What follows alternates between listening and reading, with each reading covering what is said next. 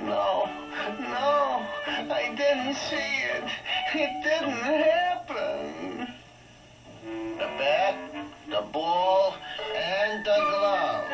But gee, the big game is Saturday. We gotta have our equipment or we can't play. Yeah. You will get your ball, bat, and glove back when I get the money for a new store window, and not a second sooner.